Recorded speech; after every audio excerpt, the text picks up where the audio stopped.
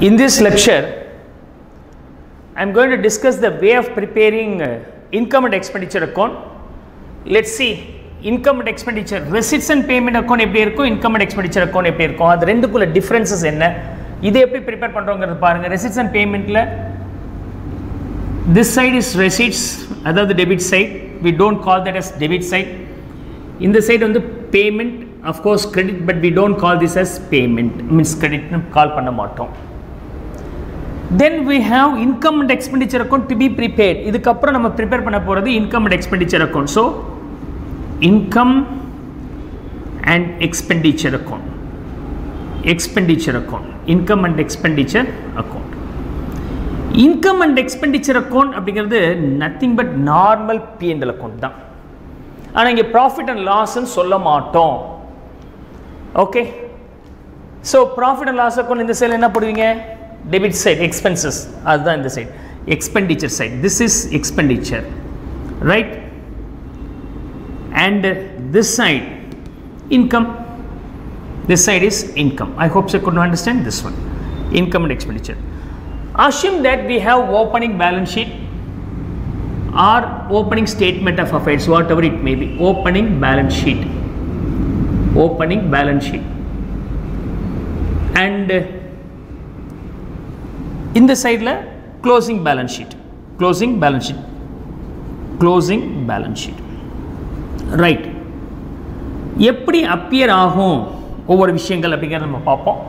Receipts and paymentல என்ன இருக்கும் அப்படி சொன்னாக்க, to opening balance, balance brought down, கேஷும் இருக்கலாம், பேங்க்கும் இருக்கலாம். இதுக்கு முன்னாடி receipts and payment lectures நான் கொடுத்திருக்கிற இந்த வீடியோஸ் நீங்க பாத்தீங்கன்னா receipts and payment உடைய ஃபார்மேட் நல்லா கிளாரிட்டி கிடைக்கும். That is not at all required, only cash book தானே, receipts and payment cash book தானே. So by closing balance வரும்போது balance carried on, right?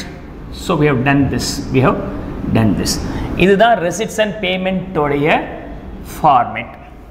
Clear? Receipts and payment. Receipts and paymentல இந்த balance இருக்குல்ல, receipt side opening balance எங்க இருந்திருக்கணும், previous year balance sheetல asset side இருந்திருக்கணும். Okay, இந்த இடத்துல நமக்கு either கேஷோ இல்ல கேஷ் அண்ட் பேங்கோ சேர்ந்திருக்கும், கேஷோ கேஷும் பேங்க்கும் சேர்ந்திருக்கும். இது asset side. asset sideல this is the balance, இந்த பேலன்ஸ் தான் நமக்கு இங்க வந்திருக்கணும். I hope you could understand. Apart from that, other assets and liabilities அதை பத்தி நான் இங்க டீல் பண்ணல, because my focus in this case is only the preparation of income and expenditure from the receipts and payment. இதுல இருந்து இது எப்படி வருதுங்கறத நம்ம பார்க்க போறோம். அப்ப க்ளோசிங் எங்க போயிரணும், க்ளோசிங் பேலன்ஸ் ஷீட்ல போயிட வேண்டியதான், cash and bank, cash and bank, it will come here, it will come here. I hope you could understand this one, right? Apart from that, other assets and liabilities will be there. Okay, assets and liabilities, other assets and liabilities இருக்கும், ஒரு format mind வச்சுக்கங்க, right? இந்த ரெசிட் சைடில் என்ன மாதிரி receipts வரும்னு சொன்னால், நம்ம ரெசிட்ஸை ரெண்டு விதமாக கிளாஸிஃபை பண்ணோம். ரெவென்யூ ரெசிட்ஸாக இருக்கலாம் அண்டு கேபிட்டல் ரெசிட்ஸாகவும் இருக்கலாம். ரெவென்யூ ரெசிட்ஸாகவும் இருக்கலாம், கேபிட்டல் ரெசிட்ஸாகவும் இருக்கலாம். அதே மாதிரி பேமெண்ட்டை ரெண்டா பிரிக்கலாம், ஒன்று ரெவென்யூ பேமெண்ட்டாக இருக்கலாம், இன்னொன்று கேபிட்டல் பேமெண்ட்டாக இருக்கலாம். Capital payment and revenue payment. Okay, I hopes you good understand. Revenue and capital நம்ம பிரிச்சிடுறோம். So we are categorising that into two ways. Okay, capital payments. Capital payment என்ன, இதுக்கு முன்னாடி இருக்கக்கூடிய வீடியோ லெக்சர்ஸில் ஃபர்ஸ்ட் பார்ட்டில் நான் எல்லாத்தையும் பேசியிருக்கிறேன். இந்த இடத்துல அது எப்படி அப்பியர் ஆகுங்கிறது மட்டும் சொல்லியிருக்கிறேன். ரெவென்யூ பேமெண்ட்ஸ், ரெவென்யூ பேமெண்ட்ஸ், இது capital payments, right? Similarly here revenue receipts, here it's capital receipts. Clear? This will be from opening balance sheet, this will go to the closing balance sheet, closing balance sheet, right? இங்க என்ன போயிடுச்சு, இதுல capital receipts and payment income and expenditure கிடையாது. ஒரு சொத்து வாங்கினது இன்கமா, எக்ஸ்பென்சஸா? ஆனா சொத்துக்கு வேணுங்க கூட அந்த சுண்ணாம்பு அடிக்கிறீங்க, ஒயிட் வாஷ் பண்றீங்க, க்ளீன் பண்றீங்க, டேமேஜ் ஆச்சு ரிப்பேர் பண்றீங்க, அதெல்லாம் செலவு. ஒரு சொத்து வாங்கின செலவா சொத்துன்னு சொல்லுவீங்க இல்லையா? So the payment what you are making for the asset, அதாவது capital payment, இது வந்து building வாங்குறீங்க, இது building repair பண்றீங்க, ரைட்? ரொம்ப ஈஸியாக வச்சுக்கலாம். இல்லை ரெண்ட் பே பண்ணுறீங்க, அது வந்து ரெவன்யூ பேல வரும். இப்போ சொத்து வாங்கினா, பில்டிங் வாங்கினா அது சொத்துன்னு சொல்லுவீங்களா செலவுன்னு சொல்லுவீங்களா? சொத்துன்னு சொல்லுவீங்க. அப்படின்னா ரொம்ப சிம்பிள். கேபிட்டல் ரெசிட்ஸு, கேபிட்டல் பேமெண்ட்ஸ், இது ரெண்டு விஷயங்களும் அசெட்ஸ் அண்ட் லைபிலிட்டி சம்பந்தப்பட்டது. That will go to the balance sheet only. அதில் கேபிட்டல் பேமெண்ட் என்னவா இருக்குன்னா, சொத்து வாங்குறதா இருக்கும், சொத்து அதிகமாகும். கடன் அடைக்கிறதா இருக்கும், அப்போ கடன் அடைச்சா லைபிலிட்டிஸ் வந்து குறையும். இந்த ரெண்டுமே இங்கே நடக்குது. ஸோ பேமெண்ட் ரெண்டு விதமான பேமெண்ட் பண்ணுறீங்க. ஒன்று சொத்து உள்ளார வந்திருக்கும், இல்லை கடன் வெளியே போயிருந்திருக்கும், கடன் குறைஞ்சிருக்கும். இந்த ரெண்டுமே capital payment. Building purchased, loan settled. அதே மாதிரி கேபிட்டல் ரெசிட்ஸ்லேயும் ரெண்டு இருக்குது. சொத்து விற்றுருக்கிறீங்க, அதனால் பணம் வந்திருக்கு, அது லாபம்னு சொல்ல முடியுமா? சொத்தே விற்றுப்பிட்டீங்க, அவ்வளோதான், இனிமேல் வருமானம் கிடையாது. சொத்தை வச்சு மாதம் மாதம் வாடகை வந்து அது ரெவன்யூ, ரைட்? சொத்தை விற்றுட்டிங்கன்னா, அதாவது தங்க முட்டை விடுற வாத்துன்னு சொல்கிறோமா இல்லையா? டெய்லி ஒரு தங்க முட்டை வருது, அதை நீங்கள் சேல் பண்ணி சம்பாதிச்சு ரெகுலராக வருமானத்தை பார்த்துட்டே இருக்கலாம். இதில் ஒரு ஸ்டோரியில் ஒருத்தர் ஆசைப்பட்டு டெய்லி ஒரு முட்டையை, தங்க முட்டையை வாங்கி அதை விற்று நம்ம சம்பாதிச்சு பணக்காரன் ஆகிறது பதிலாக அந்த கோழியை அறுத்த எத்தனை முட்டை இருக்குன்னு சொல்லிட்டு மொத்தமாக அறுக்கிறான். அன்றைக்கி ஒரு நாளைக்கு ஒரு முட்டை தான் இருக்குது, முடிஞ்சு போச்சு கதை. கோழியை காலி பண்ணிங்கன்னா அது capital payment, right? Capital receipts. கோழியை காலி பண்ணிட்டீங்கன்னா, வீட்டை காலி பண்ணிட்டீங்கன்னா இதுக்கப்புறம் உங்களுக்கு முட்டை வராது, வாடகை வராது. ஸோ கோழியை காலி பண்ணிட்டீங்கன்னா, அதாவது வீட்டை காலி பண்ணிட்டீங்கன்னா உங்களுக்கு ரெகுலர் வாடகை வராது. ஆனால் வீட்டை வச்சுட்டு வாடகை வந்துட்டு இருந்துச்சு ரெவன்யூ. வீடை விற்று வந்துச்சுன்னா அது பேர் கேபிட்டல் ரெசிட். கேபிட்டல் ரெசிட் சம்மந்தப்பட்டது பேலன்ஸ் ஷீட் போயிடணும். அப்போ கேபிட்டல் பேமெண்ட்டில் அசெட்ஸு, இதில் வந்து என்ன இருக்கும்? அசெட்ஸ் அதிகமாக இருந்திருக்கலாம் அல்லது கடன் குறைஞ்சிருக்கலாம். அசெட் அதிகமாக இருக்கலாம், இல்லைன்னா கடன் குறையலாம். ரெண்டுமே நமக்கு கேபிட்டல் பேமெண்ட்டில் வரும். ரிவர்ஸில் கேபிட்டல் ரெசிட்ஸில் வரும்போது அசெட்ஸ் குறைஞ்சிருக்கலாம், விற்று வந்திருக்கு, அல்லது லைபிலிட்டிஸ் இன்க்ரீஸ் ஆகிருந்திருக்கலாம். கடன் வாங்கியிருக்கிறீங்க, ஐயோ எவ்வளோ பணம் வந்திருக்கு, என்ன எப்படி அவர் சம்பாதிச்ச? கடன் வாங்கின சம்பாதிச்சியா? கடன் வாங்கினது லாபம்னு சொன்னீங்கன்னா கடன்கார மறுநாள் வீட்டில் வாசலில் வந்து உட்காந்துருப்பான். உன்னை நம்பி பணம் கொடுத்தது வேஸ்ட்டும்பாவன், ரைட்? ஸோ அப்போ சொத்து குறைஞ்சாலும் கடன் அதிகமாச்சுனோ அது வந்து கேபிட்டல் ரெசிட்ஸ் அண்ட் பேமெண்ட்டில் வரும். That is not related to the income and expenditure account. Only this black, right? நான் வந்து டபுள் லைனில் போட்டுக்கிறேன், டபுள் பார்டர், ரைட்? டபுள் பார்டரில் போட்டிருக்கிறேன். இதுதான் எங்கே வரணும்? இன்கம் அண்ட் எக்ஸ்பெண்டிச்சரில் வர வேண்டிய ஐட்டங்கள். Revenue payment will come in the expenditure side. Revenue payment to revenue payment. I hope so you could now understand. என்ன rent. அதே சமயத்தில் revenue receipts by rent receipt, revenue receipts, right? I hope so you could now understand. So அப்போ cash அக்கௌண்ட்டை 3 பார்ட்டாக பிரிச்சிருக்கிறோம். ஒன்று balances, ரெண்டாவது capital receipts and payment, மூணாவது revenue receipts and payment. இந்த 3 பிளாக்ல ரெவன்யூ ரெசிட்ஸ் அண்ட் பேமெண்ட் மட்டும்தான் இங்கே வருது. This black will come, rest will not come here. மிச்சம் எதுவுமே இங்கே வராது, இந்த பிளாக் மட்டும். அப்போ இந்த பேலன்சஸ் ஓப்பனிங் பேலன்ஸ் ஷீட்டில் இருக்கும், க்ளோசிங் பேலன்ஸ் ஷீட்டில் இருக்கும். இப்போ capital receipts and payment that will affect only the balance sheet. அதோட சிச்சுவேஷன் பார்த்துரும். இந்த ஒரு பாட்டத்துக்கு அப்படிங்க ஃபிட் பண்ணுறேன். அவ்வளோதானே சார், இதுலேருந்து இது மட்டும்தானே சார் வரும் அப்படின்னா, இதில் வராத சில விஷயங்கள் இங்கே வரும். இதில் வராத சில விஷயங்கள் அது என்ன சார்? இதில் வராத சில விஷயங்கள்னா அசெட்ஸை விற்றதுனால வரக்கூடிய ப்ராஃபிட் அண்ட் லாஸ் ஒன்று. ரெண்டாவது நான் cash income and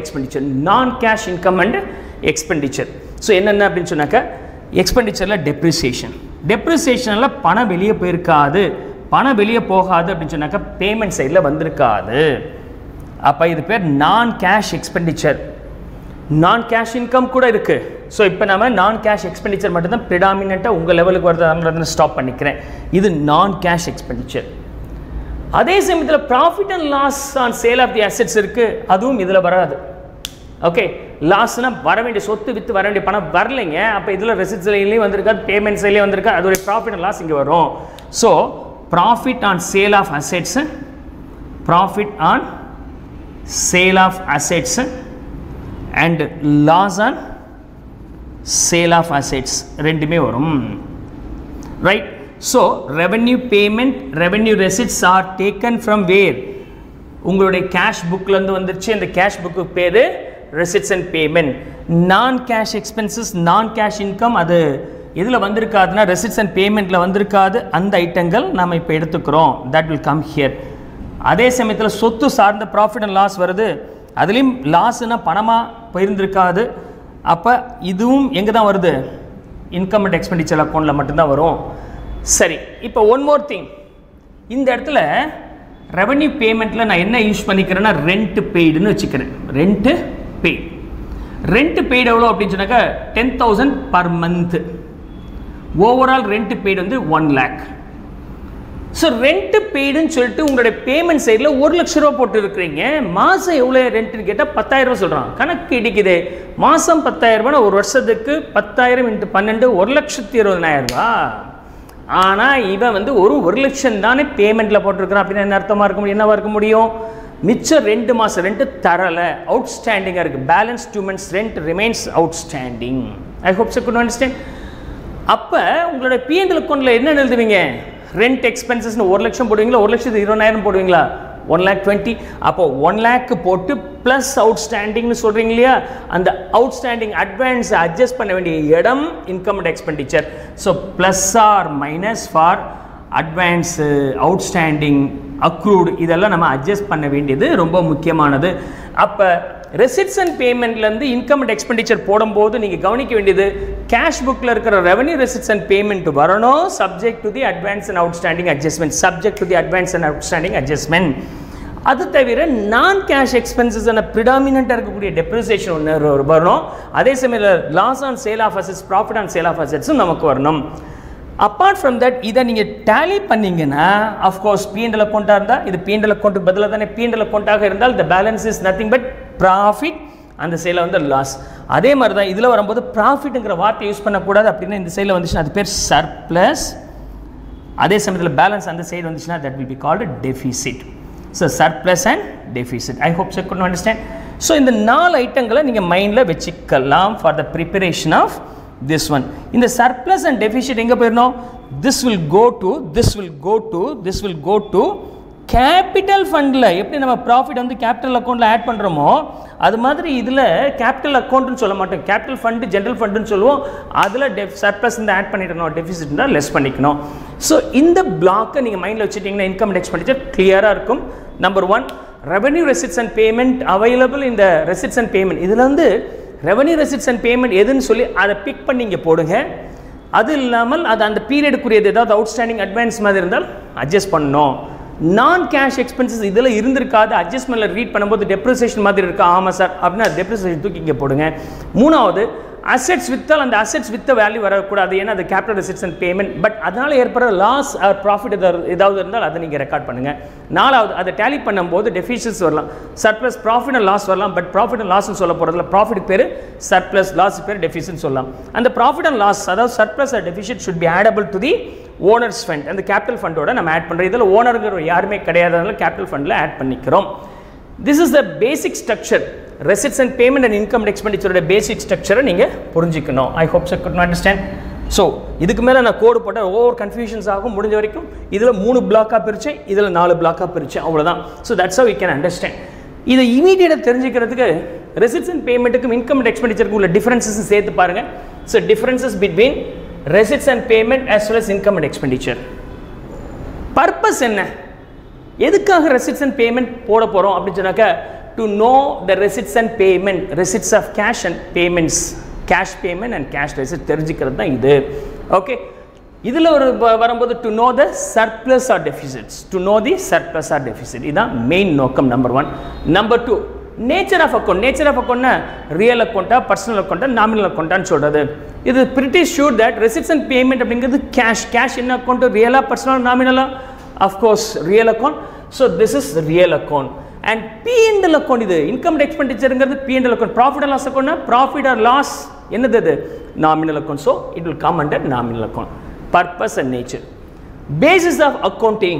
Basis na we have cash basis, mercantile basis, accrual பேசிஸ்னு சொல்கிறோமா இல்லையா? கேஷ் பேசிஸ்னால் பணம் வந்தால் தான் வந்ததுன்னு எழுதுவோம், இன்கம் சொல்லுவோம். பணம் கொடுத்தா தான் எக்ஸ்பென்சஸ் சொல்லுவோம். அப்படி கிடையாது, செலவு பண்ணாலே அது எக்ஸ்பென்சஸ் எழுதணும் இல்லையா? ஸோ ரெண்ட் வந்து மாதம் 10,000 ரூபாய்னா ஒரு வருஷத்துக்கு 1,20,000 ரூபாய் கொடுக்கணும். பட் 1 லட்சம் தான் கொடுத்துருக்கணும், மிச்சம் 20,000 ரூபாய் அவுட்ஸ்டாண்டிங். அதையும் சேர்த்து தான் P&L அக்கௌண்ட்டில் டெபிட் பண்ணுவோம். Rent paid 1 lakh plus outstanding 20 சேர்த்து 1,20,000 நீங்கள் P&L அக்கௌண்ட்டில் டெபிட் பண்ணணும். அப்படின்னா 1,20,000 உண்மையிலுமே கையிலேருந்து பணம் போகலை, ஆனாலும் அதை நீங்கள் என்ஜாய் பண்ணிட்டீங்க, அதை என்ஜாய் பண்ணிட்டீங்கன்னு செலவு பண்ணிட்டீங்க, அதனால் அதை தான் டெபிட் பண்ணணும்னு சொன்னோம். அவுட்ஸ்டாண்டிங்காக இருந்தாலும் அட்ஜஸ்ட் பண்ணி டெபிட் பண்ணணும்னு சொல்லியிருக்கிறோம். அதனால் அக்ரூவல் சிஸ்டம். ஆனால் ரெசிட்ஸ் அண்ட் பேமெண்ட்டில் 1 lakh தான் எழுதுறீங்க, பணம் கொடுத்தது மட்டும் தான் எழுதிருக்கிறீங்க, அதனால் அது பேர் cash system. So receipts and payment is based on the cash system. This will be income and expenditure is based on accrual system. And of course fourth point is opening and closing balances. இதில் opening balances இருக்குது, closing balance இருக்குது. Opening cash balance R bank balance, இங்கே வந்து open closing cash R bank balances இருக்குது. We don't have such a balances in the case of எதில் income and எக்ஸ்பெண்டிச்சரில். அதில் என்ன balance இருந்தாலும் அது சர்ப்ளஸ் ஆர் டெஃபிசிட்ங்கிற வார்த்தையை தான் யூஸ் பண்ணியிருக்கிறோம். நேச்சர் ஆஃப் ஐட்டம்ஸ், என்ன மாதிரியான ஐட்டம் இதில் இருக்குது? கேபிட்டல் நேச்சரும் இருக்குது, ரெவன்யூ நேச்சரும் இருக்குது. கேபிட்டல் ரெசிட்ஸ் இருக்குது, கேபிட்டல் பேமெண்ட் இருக்குது, ரெவன்யூ ரெசிட்ஸ் இருக்குது, ரெவன்யூ பேமெண்ட் இருக்குது. ஆனால் ஃபிஃப்த்து, அதாவது இன்கம் அண்ட் எக்ஸ்பெண்டிச்சர் அக்கௌண்ட்டில் என்ன இருக்குது? ரெவன்யூ ரெசிட்ஸ் அண்ட் பேமெண்ட், நான் cash as well as profit and loss, இது மாதிரி ஐட்டங்கள் தான் இருக்குது. What are the nature's of items will be available அப்படிங்கிறது தெரிஞ்சுங்க. Next period.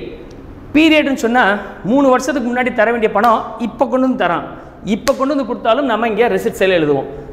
இன்னும் தரலை, அடுத்த வருஷத்தோட பணம் இப்போ தந்துட்டோம்னு சொன்னாலும் பேமெண்ட்டில் எழுதிடுவோம். நெக்ஸ்ட் இயருடைய வாடகை எவ்வளோப்பா? 1 லட்சமா, இப்போ தரேன்னு சொல்லிட்டு கொடுத்துட்டிங்கன்னா பேமெண்ட்டில் பணம் போனதாக எழுதுவீங்க. ஆனால் இங்கே அட்வான்ஸ் அப்படின்னு சொல்லிட்டு மைனஸ் பண்ணி லெஸ் பண்ணிவிட்டு அது அசட் சைடில் போய்டும். ஓகே, எக்ஸ்பென்சஸ் பெய்டு இன் அட்வான்ஸ்னு அசட் சைடில் போய்டும், இங்கே வராது. அப்படின்னா என்ன அர்த்தம்னா, இந்த income and எக்ஸ்பெண்டிச்சரில் for the period எந்த வருஷத்துக்கு ப்ரிப்பேர் பண்ணுறோமோ அந்த வருஷத்துக்கு மேட்ச் ஆகிற ரெசிட்ஸ் அண்ட் பேமெண்ட் மட்டும்தான் எழுதுவீங்க, கரண்ட் பீரியடுக்குரியது. இது எனி பீரியடாக இருக்கலாம், பட் பணம் வந்துச்சுன்னா போச்சுன்னா நம்ம எழுத வேண்டியதாக இருக்குது. Receipts and payment for the period will be recorded. So these are the 6 differences we have for the differences between receipts and payment and income and expenditure account, right?